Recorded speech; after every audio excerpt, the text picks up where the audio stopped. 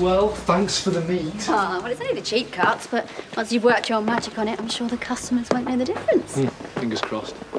You've got some explaining to do. Have I? Do you know what time I was rudely awoken this morning by the sound of beer barrels clattering in the street? 7:30. Not really that early, Brenda. It is when it's Nicola's turn to open up, and I'm staying over with the kids. I don't get to choose when the brewery delivers. Well, it's high time you did. The bakery once tried to deliver my buns at 5:30. Well, I soon put a stop to that nonsense. Wow.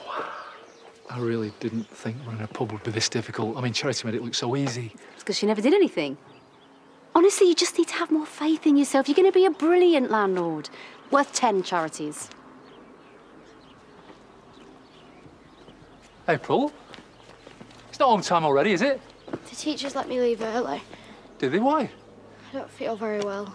You do look a bit peaky, love. Yeah, but all the same, I mean, they shouldn't be sending you on without contacting me first. Don't phone them. Wait, they do know you've left early, right? I'm poorly, honest. Hey, it's okay.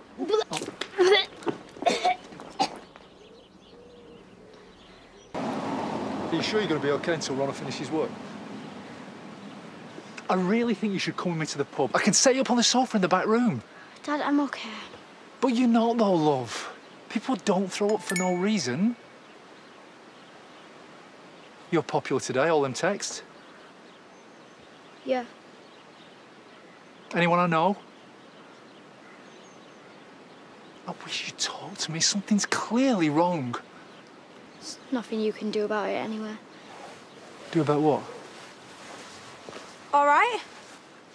Not really, no. Do you know what's making her feel unwell? Why are you asking her? Because something's upsetting you and you won't tell me what it is.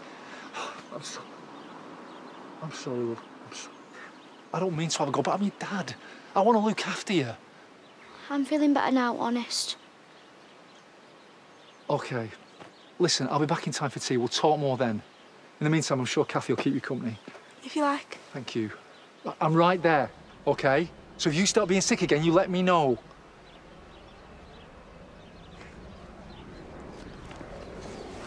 You've been sick?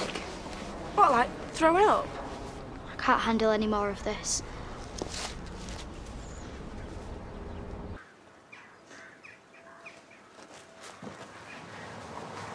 You need to stop reading them.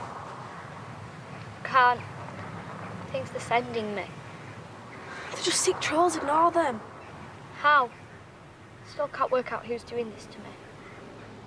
Seriously, turn off your notifications. What sort of messages getting sent? I don't know what to do. You can't let the bullies win. They have won. They hate me. Me and Heath don't hate ya. Your family, you have to like me. All these pictures, they want me dead. I'm scared and I don't know how to make it stop.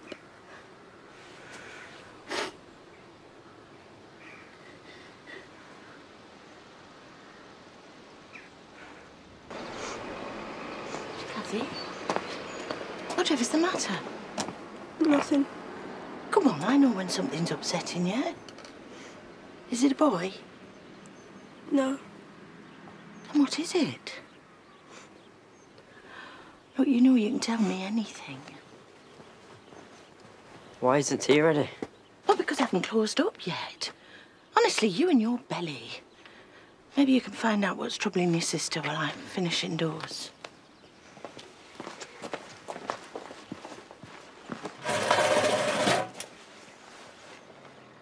What's up? Bullying against April. It's all got out of hand and now she's crying her eyes out and throwing up. Why is that your problem? I started it.